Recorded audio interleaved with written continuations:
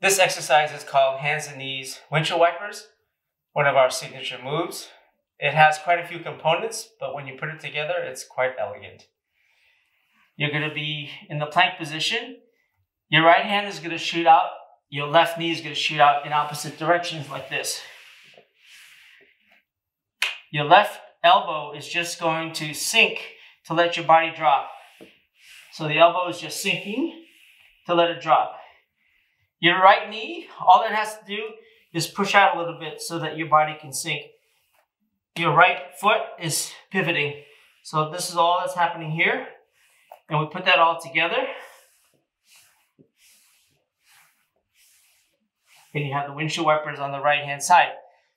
On the other side, it's going to be the exact opposite. You're going to shoot out the right knee and the left hand in the same way. So right, together, left, together, right, together, left, together. Here we go. 1, 2, 3, 4, 5, 6, 7, 8, 9, 10.